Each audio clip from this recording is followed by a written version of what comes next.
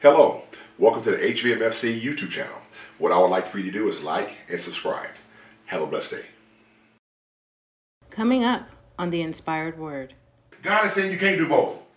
You got to make a choice. You can't stay with me and produce bad fruit. You can't stay with me and produce evil, slander. You can't be sitting there cussing and fighting at folks on the whole time. You can't sit there and continue to go down the road that you can no longer be on. If you will stay connected to me, then connect yourself to me fully, because I need you to produce this fruit.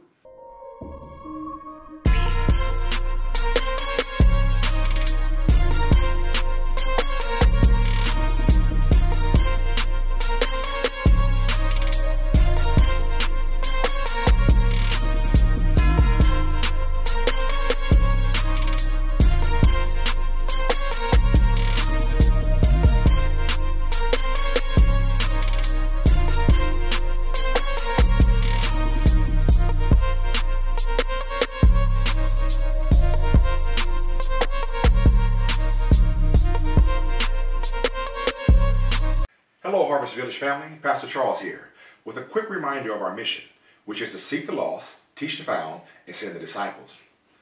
To continue to reach our community and people all around the world, I invite you to join us by financially partnering with us on our mission. To do so, go to www.harvestvillage.org/give. Thank you. Hello, family, and welcome to HVMFC Online. I'm Pastor Charles Myles, and I have an awesome message prepared for you today. So get your Bibles, your pencil and papers, your notepads as we get ready to get started.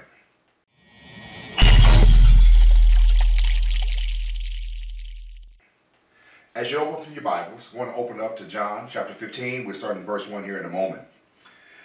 The topic of today is your purpose is to produce fruit. I want to make it very plain for you today, give you that understanding. What God has called you to do in this lifetime, you're supposed to produce fruit in that area.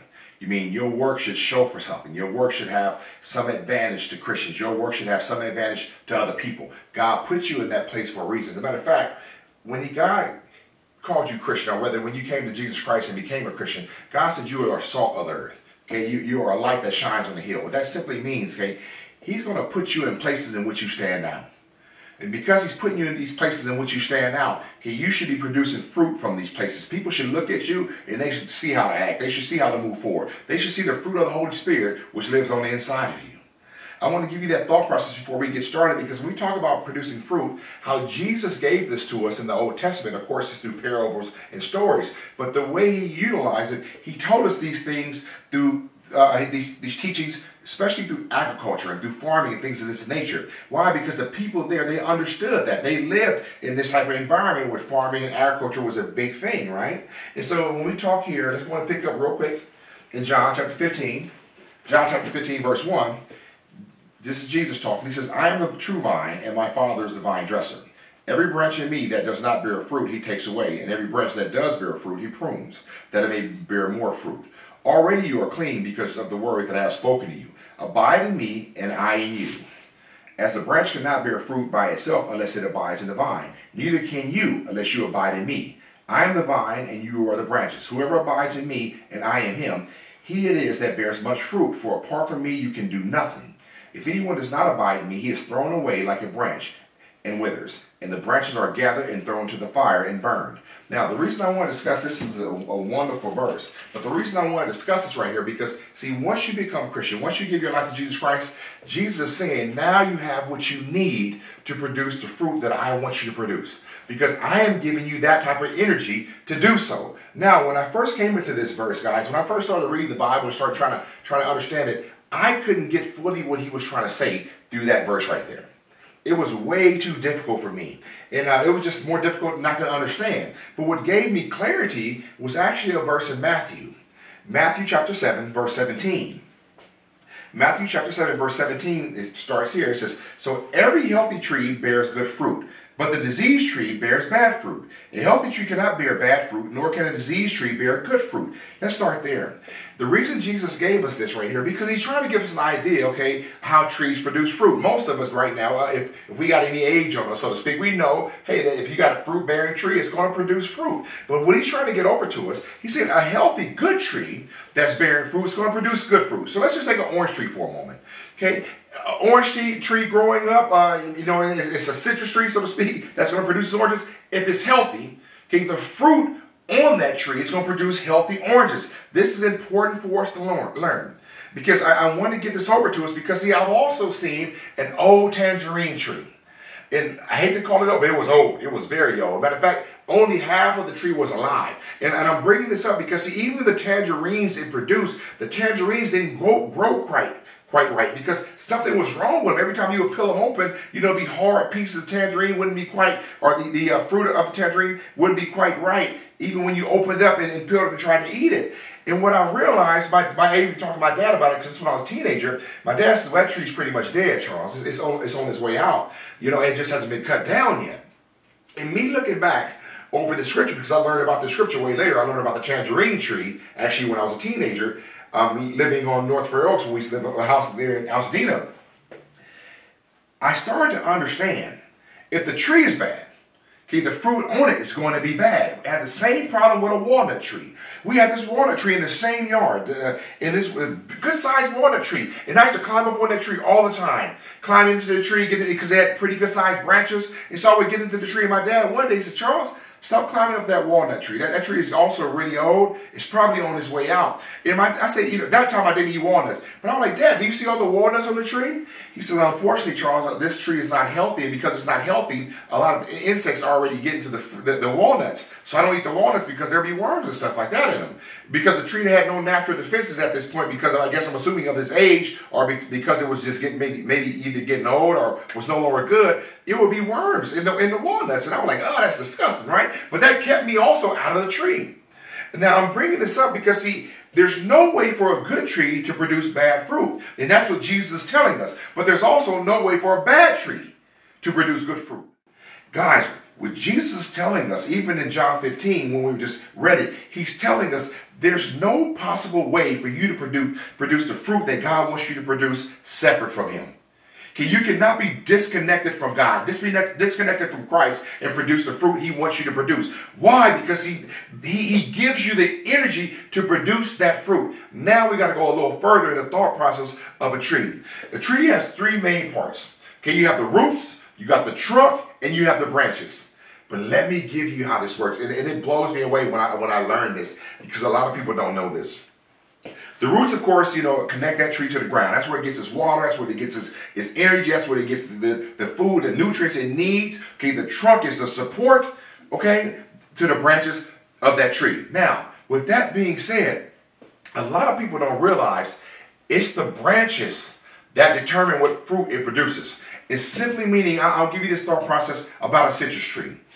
Did you know on a citrus tree that you can take a branch from a grapefruit tree, a branch from a lemon tree, a branch from a lime tree, a branch from a tangerine, a branch from an orange tree, because they're all citrus fruits? If you take those branches and you put them on one tree, meaning you graft them in, if you don't know what grafting is, I can give you a quick, rough thought process right now. Grafting is when you take a branch off another form of tree.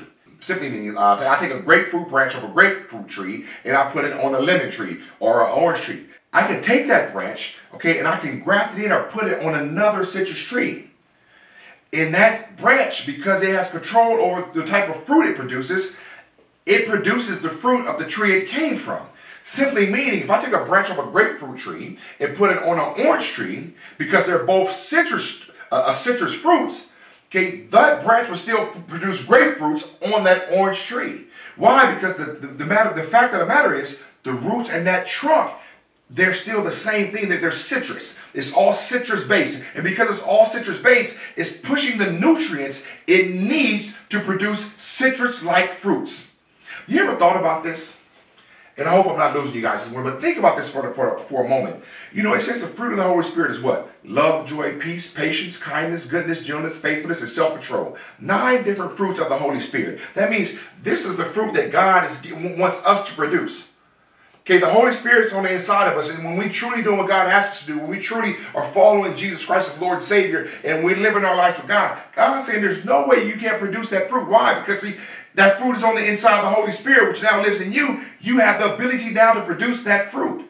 That's what he's trying to tell us. See, when we get connected to him, can truly connected to him, we now have the type of energy we need to produce the fruit of the Holy Spirit. The fruit of God is what I'm trying to tell you right now. See, a lot of people don't understand why they're not producing right for Jesus Christ. You have to ask yourself, are you connected to him?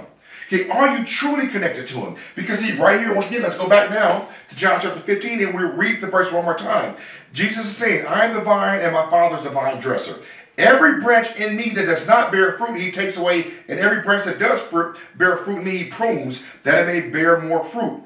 Now, simply meaning, if you're not connected to Jesus, you can't produce what God wants you to produce. That's where that comes from. And when you truly get that understanding, God is saying, I'm giving you what you need. I'm giving the nutrients you need. I'm giving you the understanding you need. I am the one pushing everything on the inside of you to produce the fruit of the Holy Spirit. Okay, but you have to be truly connected to me. Now, I may have branches, okay, that get grafted in, so to speak, but because they don't want to produce the type of fruit I want them to produce, I see they're no good. Let me go back now. Most time when you see fruit trees, okay, there's always going to be some branches that do not produce fruit, even though it's that branch responsibility to produce fruit. So when you see a branch that's not producing fruit, what do? You cut it off. The reason you cut it off is because you don't want that branch sucking up energy from the other fruit producing branches, okay, taking energy from them. That's why you cut it off. It's no good because it's not fulfilling its purpose. That's why you cut it off. See, when you got a fruit-bearing tree, okay, and those branches are supposed to be producing fruit, if it's not doing what it's supposed to do, Jesus is saying it got to go. You can't stay there. Okay, you came in, your own good terms, but it's not right. It's not working out the way it's supposed to work out. Now, it's something because, see, we as Christians, when we give our life to God, we basically are grafted into Jesus Christ. Simply meaning we are connected to him. That's all I'm talking about right now. When you say grafting, you're basically saying something that was not once connected to the main source is now connected to this source. Now, because you have the energy you need to produce the fruit that you're supposed to produce, Jesus said now it's up to you on what you're going to do. So basically right now I'm trying to give you this analogy that says you are a branch. Okay, and once you're connected to Jesus Christ, you have fruit to produce for him. You're supposed to be carrying out his will for your life. You're supposed to be gathering others, so to speak. And as we go through this process, the Lord said, my Father is watching. As a matter of fact, my Father is the vine dresser. Now, I know you've been connected to me, but you're not doing the work you're supposed to do. You're not producing the fruit you're supposed to be producing. And because my Father is watching over this, okay, he's saying to you right now, either start the work you're supposed to start, or he himself, he says his Father's a vine dresser, or he himself is going to cut you away from me. Simply stating, okay, you can't stay connected to me if you're not producing any fruit. And now, sometimes when we look at this, this is a hard statement. Because see, we as Christians have to realize, okay, there's a work for us to do. We don't just become Christians and connected to Jesus Christ, and stay that way. No, we become Christians and get better. We become Christians and become more whole in Christ Jesus. We become Christians and now we produce the fruit that he wants us to produce. Now, there's a timetable that God gives us. I don't know that timetable. Nobody does. Simply meaning is we have to grow up in Christ. Okay, God knows we're new Christians and we don't know anything yet about Jesus most time when we give our lives to him, right? But as we give our lives, as our understanding and our growth takes place. Because see, when we start growing, we actually start to produce fruit. We used to have this little lemon tree in my backyard of my old house. And we had bought a few of those miniature trees when we first got the house. But I didn't realize they were going to be that small for that long. These trees probably are not supposed to get more than 7 or 6 feet tall, right? But the trees really did grow slowly. I bring this up because, see, this little lemon tree, man, I mean, it was like that. You can't even see my hand, about that tall, so about waist high. But this little lemon tree used to put out some lemons. We may have, 8 or 9 lemons on that lemon tree every year. That little small tree didn't have a lot of branches, but it sure was producing. But then we used to have this purple plum tree in the front yard. And it's something because, see, when I was a little kid, we used to have this huge purple plum tree at a house we lived on when I was real young. And they used to have the little sweetest little plums on them, that purple plum tree. And so when I saw it, when we were moving to that new house, I was so thankful for that purple plum tree. I said, man, it's hard to find purple plums. You don't see them like anymore. Of course, you got your normal plum trees, what we see here in California, but those are kind of bigger plums. But purple plum trees, purple plums from a purple plum tree are usually pretty small, but very sweet. So I couldn't wait to get a hold of some of that fruit. But year after year, and we lived there, over 11 and a half, 12 years. Okay, and that tree for the first 5, 6 years never produced any fruit. I said, man, this tree is not worth it, not worth anything. It's because it's not fulfilling its purpose. See, it's something, how you can look at something and it's pretty, but when it's meant for so much more than just to be pretty, that you want more from it. Because it was pretty when you look out in the front yard and you see it, but because I knew it was supposed to produce plums, and it did not do so, it bothered me. It bothered me so much, me and my wife decided, we got to get rid of that tree. And so we did. And so it's not that we're so much different, in our actions, even from what the Bible says, but it's a natural thing to get rid of something that's not producing its purpose or that's not carrying out its purpose. It's like having a radio and it doesn't work. Okay, if I got a radio and it don't work, what's the next spot for the radio? Trash can, right? And it's not hard for us to visualize that because we understand that. Right? You got a radio and it was working at first, and all of a sudden, here it is, a couple years down the line, it's not working. You get rid of it. Why? Because it cannot fulfill its purpose. It's not doing it. It's a done deal at this point. And the same thing here when the Lord is talking to us. Now, I want to go back for just this moment and talk about the fruit we're supposed to produce. But I'm going to use a regular tree once again as an example. Have you ever noticed when you look at an orange tree that it's not producing apples? It's not producing peaches. It's not producing anything from another type of family of fruit. Right? Because these days, you might go into a Home Depot and you can find a little citrus tree and it might be growing lemons, grapefruits, oranges, all on one tree. Why? Because it's of the same family. It's like the fruit of the Holy Spirit. See, you ever know love, joy, peace, patience, kindness, goodness, gentleness, faithfulness, and self-control? See, these are all God-type fruits, right? Because they're God-type fruits. Right? It can grow through us through the Holy Spirit living on the inside of us. But notice, it's not saying it's going to grow evil. It's not going to grow slander. It's not going to grow killing, stealing. It's not going to grow jealousy. It's not going to grow all these other bad things. Why? Because God doesn't have that to give. He doesn't have it to give. And see, that's what we need to understand. See, we as people, okay, when we attach ourselves to Jesus Christ as our Lord and Savior, God is saying those old things in which you used to be attached to, they no longer should live on the inside of you. They no longer should be part of who you are. Yes, I understand that it takes time to get this on the inside of you, but you moving, you producing fruit, you getting better in me, those other things got to be let go. They can't stay on the inside of you no more because it's no good for you. The problem a lot of us have, because we have the ability to produce both types of fruit, we're trying to do what God has asked us to do. We're trying to live our lives for Jesus, but we keep holding on to the old way, the old way of the world. We keep holding on to our past. We keep holding on to things that keep us producing the old thing, right? And the problem is, God is saying you can't do both. You got to make a choice. You can't stay with me and produce bad fruit. You can't stay with me and produce evil, slander. You can't be sitting there cussing and fighting at folks on the whole time. You can't sit there and continue to go down the road that you can no longer be on. If you will stay connected to me, then connect yourself to me fully because I need you to produce this fruit. Because if you're not producing the fruit I want you to produce, what good are you for me? That's rough. I know it is rough. Because I'm a young man, okay, especially when I was in my 20s, my 30s. I was a young man at the time that tried to live that way. I wanted to be saved by Jesus Christ, but yet do everything I used to do. And I couldn't, I remember when my wife and another Christian got a hold of me, says, when I say my wife used to always talk to me about, we're Christian now, Charles, and I know we're supposed to be learning more about God, we're supposed to be doing better. But how can we do better if we keep doing the same things over and over again? That started sticking with me. Because when I first gave my life to Jesus Christ, my thought process is, I did all I need to do. Right? I don't need to go no further. Jesus is my Lord and Savior, but that wasn't supposed to change my actions and my own thought process. It's not that, and not until I gained understanding through His Word that I realized I'm supposed to be different. Okay, I have to change my life. I have to renew my thinking, right? Renew my mind. And so I get new things on the inside of me so I can kick the old things out. But that takes time to go through the process. But you'll never start that process. You'll never truly belong to Jesus until you go through that process. Amen? Amen, amen. Guys, I know this may be a little hard this morning to take in, but we got to get this because, see, it's something you can be Christian for 20 years and never produce fruit.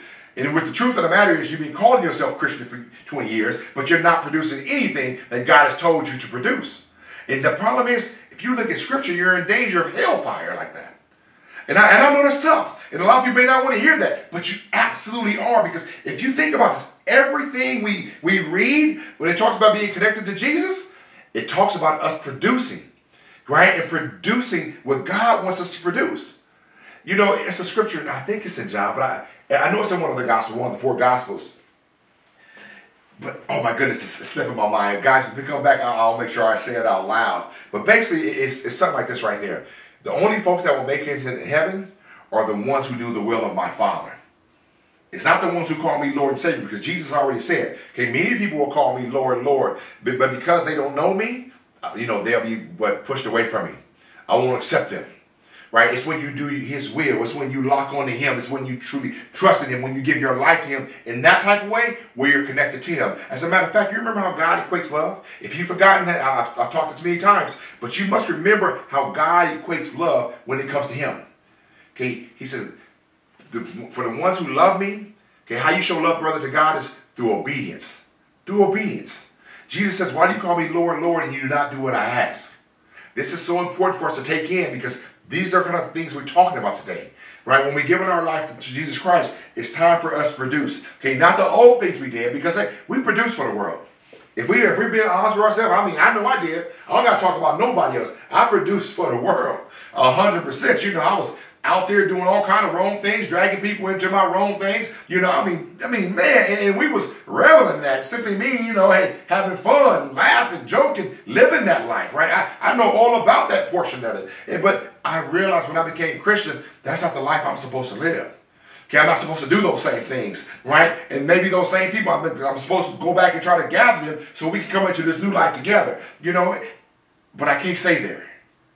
I can't stay there no more. That life is no longer for me, because I'm trying to change my life, because I'm working on changing my life. I've become a new person now. I'm not the same Charles I used to be back when I was in my younger 20s and my teenage years. No, I'm a new man. And I'm a man that's working on getting better each and every day. Amen? Amen, amen. So real quick, I want to go back to the fruit tree again. And I'm going to give you 3 points about a fruit tree. Just 3 points. 3 things you need to know about fruit. Okay, number 1, fruit always bears the character or nature of the tree in which it comes from. This is good. This is good.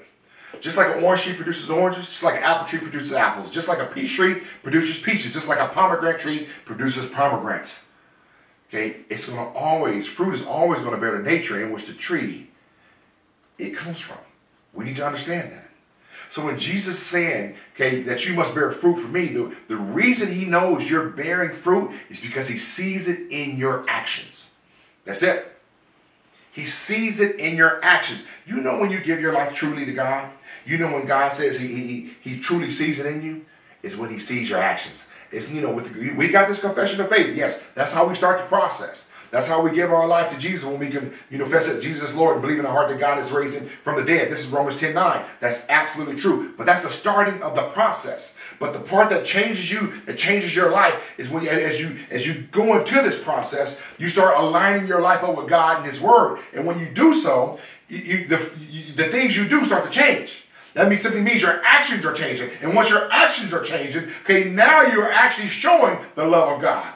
You're actually living out what God has asked you to do, right? You're actually producing the fruit that God wants you to produce. That's how he sees it. He sees it in your actions, not in your lip service. Because what Jesus tells us, I think this was in the book of Matthew, but you have to read the King James Version. It said, these people draw near to me with their mouths. They honor me with their lips, but their heart is far from me. See, Jesus is telling us right now, people, they want to come close to me. Okay, they want to get next to me. But, it's lip service. Okay, they honor me with their lips, like, praise you, Lord, thank you for everything you did. He said, but their hearts represent what? Their actions. Their actions are far from me. The way they do things, the way they act, when they get close to me, they say they honor me, they thank you, Lord, praise you, Lord, but the things they do, they don't have the heart that I've asked them to have. How does he know that? Because your actions show that. Your actions show that. I remember some years ago, I used to be in this habit.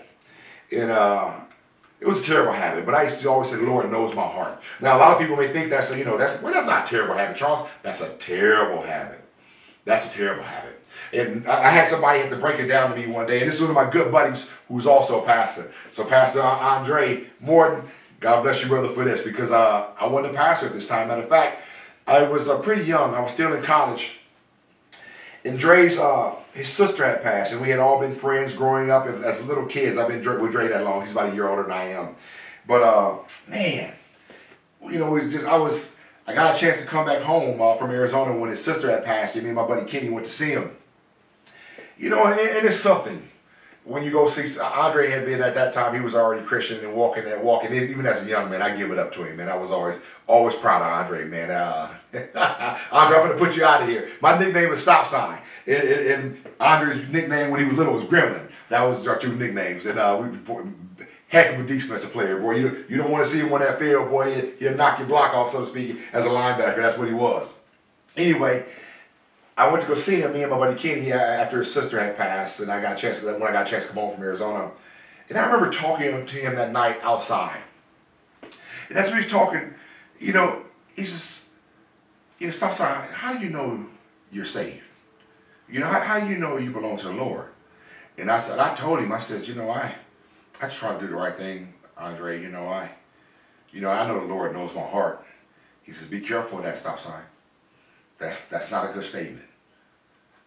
One thing about the Lord knowing your heart, that simply means the Lord knows who you are. He knows your actions. And he knows, okay, if you do what he asks you to do, you're for him. But if you continue to do, everything but what he tells you to do, that you're not for him. And that sat with me. Of course, we had our little talk, gave him a hug as we normally do when we greet each other. And then we left that night, me and Kenny. But that stayed on my mind for a long time. What did Dre mean by that? This my boy. I say my boy he loved me, and I love him. But I'm giving you this thought process because I knew he wasn't trying to insult me in any way, shape, or form, but he was trying to get me to recognize, truly think about what I'm saying. When he says God knows your heart, you're saying God knows you. And when one thing God knows about you, he knows if you're for him, okay, if you're not for him. And God's not basing it on your feelings and emotions. He's basing it on your actions, right? Even we as Christians, right? We're not really judged at the end of time, so to speak, when it comes to the Lord. But we will give an account for our actions. Every man, every woman will give an account for every action that is taken. Why? Because the Lord will match up what you did with your heart. Isn't that something? Right? So we got to be so careful with saying to somebody that God knows your heart. Because God knows if you're a person that lives for him, not that a person that thinks for him. Because too many people think, well, I'm going to do something nice for this person. I'm going to do something nice for this person, but do everything else wrong. No, it doesn't work for you like that. As a matter of fact, Jesus even tells us in Scripture, okay, Jesus is written in the Bible, in the Old Testament, I should say, your good works are filthy rags. Right? And the Lord was telling his people this back in the Old Testament. Why? Because he's saying, you're trying to practice these good things, but you're doing it separate from me. You don't truly have my best interest at heart. A lot of times you're doing these good things. Why? So you can be seen, so you can be shown, as good. But the Lord said, you're still disconnected from me. And Jesus is trying to get us to understand right now, only through me can you be connected to God. Only through me can you get the God type of energy you need, produce the fruit of the Holy Spirit. See, somebody may be able to produce one or two, but Jesus gave, it's 9 different fruits here. He says you're supposed to produce them all in every area. Right? If you find yourself short in one area, hey, you start working on an area and build that area up, right? So we can't neglect any of this, because when God is telling us he wants us healthy and whole, he wants us truly before him. We're going to be truly for him when we're producing this fruit in our lives. But we must be connected to him, and we got to stop giving ourselves lip service. And the lip service I'm talking about right now, well, the Lord knows my heart. That's a statement that was going to land, unfortunately, so many people in the pit of hell. It is. Because they think their good works are the very thing that's going to connect them to their Heavenly Father. Their good works are filthy rags.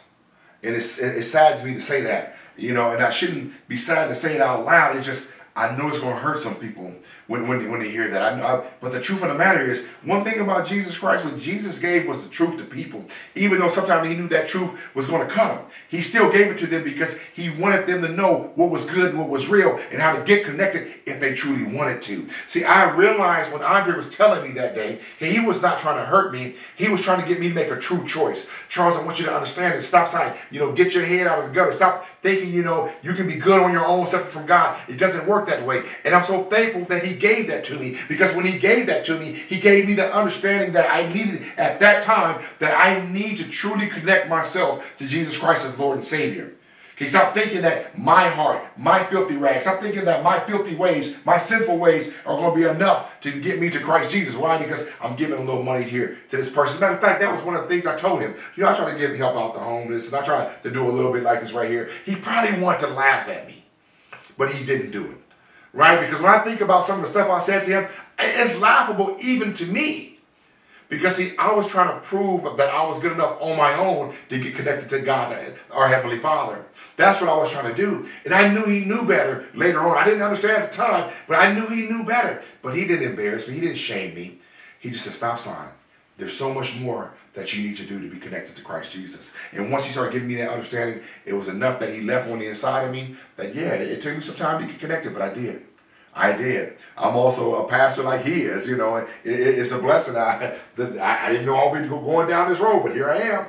But now, moving forward, I want us to get this right here, or going back to the fruit always bears the character or the nature of the tree in which it comes from. See, God knows, or Jesus knows rather, that you're connected to him when you produce his type of fruit. As a matter of fact, the more fruit you produce, okay, the more you look like Jesus. I hope you got what I just said to you. The more you look like Jesus. Like that little lemon tree, you may start off producing a small amount of fruit when you first begin, right? But as you continue to grow, as you continue to blossom, as you continue to get bigger, right, your fruit becomes more and more. Why? Because you're becoming greater and greater in Christ Jesus. That's just what it is, family. All right? So I got this one quick note for you. To bear fruit in Christ means to reflect the character and conduct of Jesus Christ. I'm going to say that one more time. To bear fruit in Christ means to reflect the character and conduct of Jesus Christ. Now, real quick, I've been telling you about the fruit of the Holy Spirit. You guys can find that in Galatians. Galatians chapter 5, verses 22 and 23. Galatians chapter 5, verse 22 and 23 is where you can find the fruit of the Holy Spirit, just in case some of you guys do not know. Now, I want to go back here. I want to go back to verse 4. Because Jesus repeats himself here in verse chapter 15, John chapter 15, verse 4. Every time you find in the Bible, especially when Jesus is speaking and he repeats himself right away, he's trying, over and over. He said this for a reason. He's just not duplicating himself or duplicating what he said just for fun. He's doing it because he's paramount, okay, that you get what he's saying to you. He's saying, now abide me and I in you. Okay, as the branch cannot bear fruit by itself unless it abides in the vine, neither can you unless you abide in me. Remember, I told you right now that the branch is the one that produces the fruit, but the energy, okay, comes from the roots and the trunk. The energy itself comes from the vine. So Jesus is saying right now, because Jesus is talking from a grapevine standpoint right now when he's talking here in John chapter 15. He's saying, okay, I am the vine. Okay, and you are the branches. Without being connected to him, how would the branch get energy? How would a branch get the nutrients it needs unless the vine is connected to the branch, right? The same thing with a tree. Okay, unless the branch is connected, okay, to the trunk of the tree, it's no way for it to get energy. Right? So think about that for a moment. So I'm just going to do this right here. So if I'm a branch that's connected to this is a terrible tree, but if I'm a branch and I'm disconnected from the root of the tree, there's no way for that branch to live in me. There's no way for that branch to produce what I want it to produce. There's no way for it to do so. So when Jesus said, make sure you stay connected to me, okay, stay connected to him. Now, the difference is you got to make that decision to produce. Because see, you producing does not happen automatically. The branch is in charge of producing. That's what I was talking to you guys earlier when I was just giving you the analogy of the tree. Okay, you can connect another citrus branch to any citrus tree, right? And the branch is responsible for producing the fruit. The same thing God is telling us. Okay, yes, you got all the energy you need. When you give your life to Christ Jesus, you are now connected, okay, to the right structure. You are now connected to the trunk. You're now connected to the vine. And because you're connected, you have everything you need to produce fruit. But will you decide to produce fruit? See, now this is when it comes down to us. We have a choice to make. That's everything I was just talking about a few minutes ago. And this is, I think, more clear and more plain before you. You have a choice to make. Will you decide that you want to produce fruit, or will you stay the same? Because there's a problem coming if you choose to stay the same. And that problem is the vine dresser's coming. Okay, the person coming by to lop off any branch does not produce. Any branch that's not producing the fruit that it's supposed to produce is getting ready to be thrown into the fire. It's giving you this analogy right now because you need to understand, if I'm not connected, okay, if I'm not producing the fruit, even once I become connected, okay, I'm still going to go into the same place. So once I get connected, I'm not going to sit there and waste my purpose. I'm not going to sit there, okay, and be connected, but yet do nothing, because there will come a time, if I don't produce anything, I'm going to be judged on that. And I'm dang sure don't want to be thrown into the fire. Amen? Amen, amen. Let's go to the next one. Number 2. Fruit is always visible. I love this right here. Fruit is always visible. You know, you never looked at a tree out in nature and said that tree's producing fruit, but you can't see it. Right? Well, that's an orange tree, but I never see no fruit on it. Guess what it's not? It's not an orange tree. That's a lemon tree. That's a peach tree, but I never see no fruit in it. Guess what it's not? It's not a lemon tree or a peach tree. Well, people say, they may come and say, well, it's of the same family. Wait a minute. If it's a fruit-bearing tree and it's not producing fruit, it's not a fruit tree. Well, you know, I planted a fruit tree there, but it's not producing fruit. Then it's time for that fruit tree to be thrown into the fire. Chop it up because it's only be good for firewood. That's all it is. And you see, we can understand it the way I just said it. I know we can, because that's very plain. Very plain, right? But when it comes to us, we may not want to look at it that way, but we need to see it that way, because that's what God is telling us, right? There is no invisible fruit. Okay, the fruit of the Holy Spirit, they show in our actions. Okay, the fruit that God wants us to produce is these are actions in which we take to live out this in our lives. Okay, there is no such thing as invisible fruit. Okay, if it's invisible and I can't eat off of it, I can't use it for nothing, what good is it? You know, I've said this to you guys many times. It's like having a beautiful apple that's sitting on the table, right? You got this beautiful apple, it got this nice color on it. I like these Fuji apples, kind of got that red, yellowish, orange little tinge to it. You know, pretty good size apple, got that little crispness when you crispness to it when you bite into it. It got just a right touch of sugar. The right touch of just that sweetness on the inside of it. When you bite into it, it's good, right? And you know it, because you're tasting it, right? But you know it because when you take inside, you chew and you swallow it down, it becomes part of who you are. That's when you get the nutrients of that fruit. Why? Because you can eat off of it. See, when you think about fruit, guys, when you think about the very thing you're supposed to produce, I want you to understand it's not just for you. It's for others also.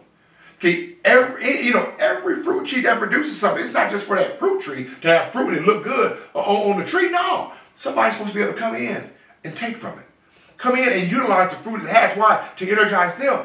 See, one thing we need to understand is Christians are supposed to produce Christians. Amen? Amen, right? And so when you're using the fruit of the Holy Spirit, those 9 different fruits he's talking about, right? See, what that's going to do is get other people to want what you have. It's going to get other people to want what you have. And when other people start to see what you have, they can get also, you start to bring others in. You get it? You start to make other Christians. You start to grow these things up. And I'm getting this over to you right now because, see, your actions are the very thing that show this. The reason I'm telling you right now there is no invisible fruit. Why? Because if you got something that nobody can see, nobody can eat off of, something that nobody can taste, Scripture says what? Taste and see that the Lord is good. That's what it means. Simply means take me in. When you take God in, you're going to know who he truly is. When you take him in, you're going to see the benefit that he gives to those who love him. But you got to take him in. Taste and see that the Lord is good. The same thing the Lord telling us. Somebody should be able to look at you and see the fruit that you are producing when you work for me. When you do for me, when you belong to me. That's supposed to show on the inside of you. Amen? Amen. So there is no such thing as an invisible fruit. That's like, once again, going back, you've been going to church for 20 years, but ain't nobody else know you Christian. Right? You've been saying you're Christian for 20 years, but nobody will know it based on your actions. Come on now.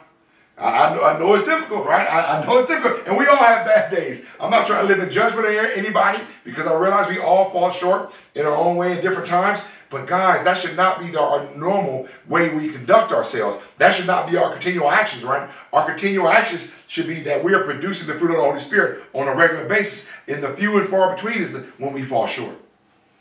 Okay, even when we fall short, God says he is faithful and just to forgive, right?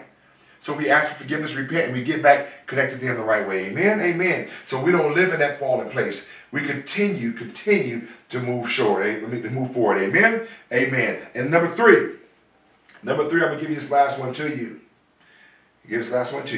Number three, the fruit you produce will be made for more than just you. And I want to bring this back up. I know I talked about it a tiny bit in number two, but number three, this is important. Okay, fruit on the tree is for the benefit of someone else.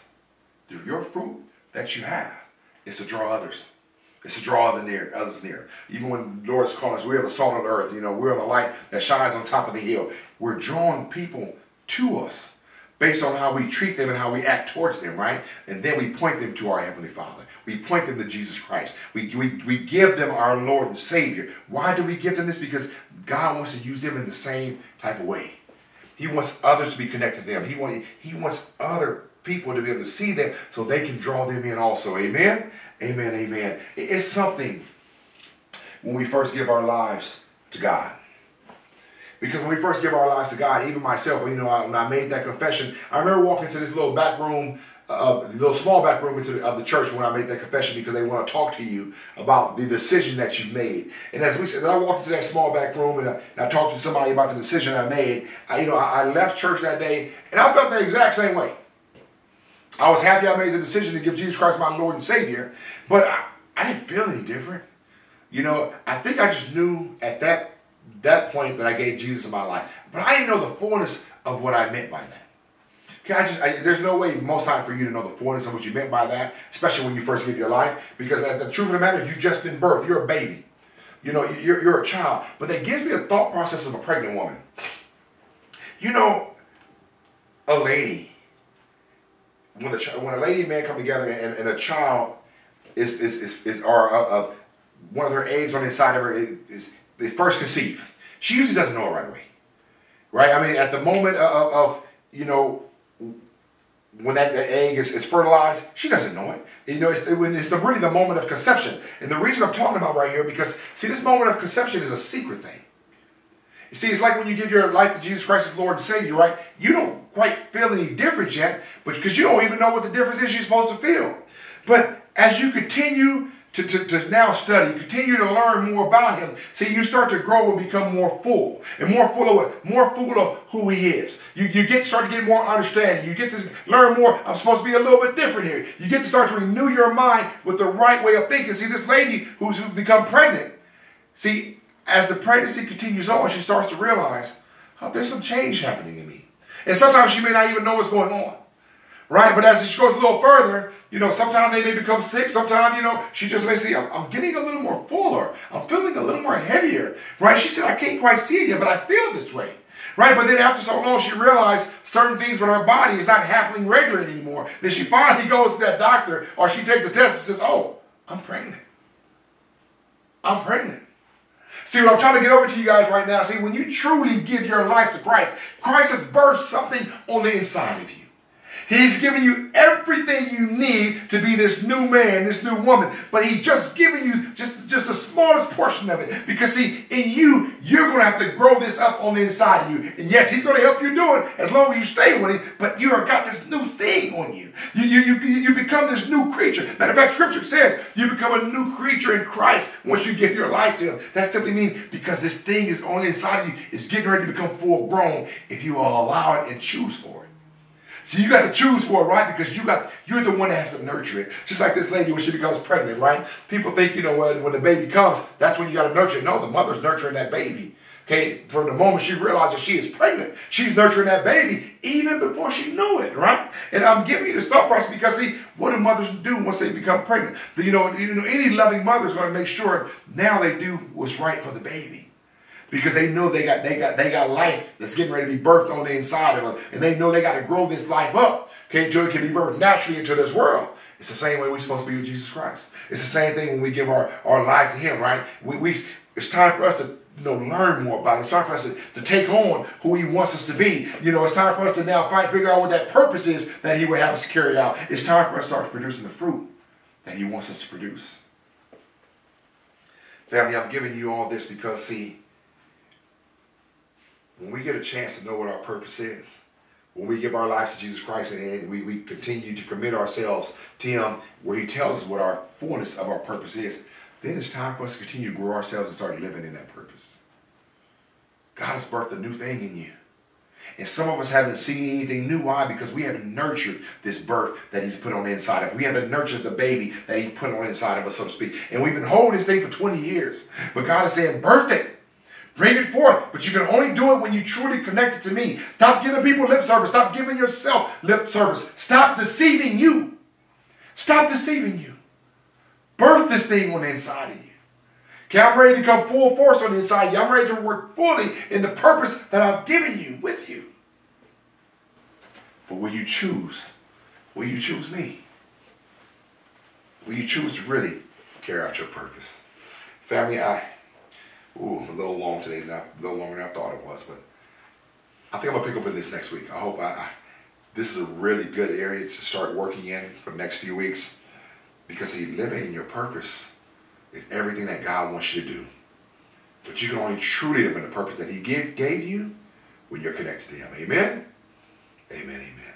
Heavenly Father, I thank you for this day. I thank you, Father, for your word. I thank you, Father, that you continue working on the inside of us. Help us, mighty God, to grow and become the children that you want us to become. Thank you, Lord, that you give us your wisdom, your understanding.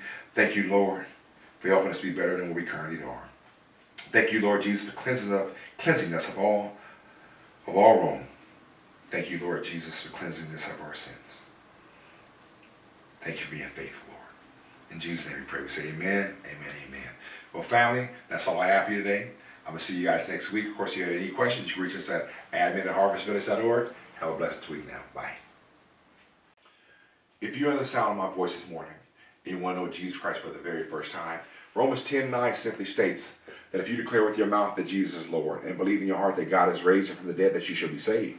So if that's you this morning, you want to meet Jesus for the very first time, simply declare with your mouth that Jesus is Lord and believe in your heart that God has raised you from the dead. And if that's you this morning, you now belong to the kingdom of God. That's the first step. But there's a powerful second step that you must take. Okay, the second step is your transformation to become a disciple of Christ.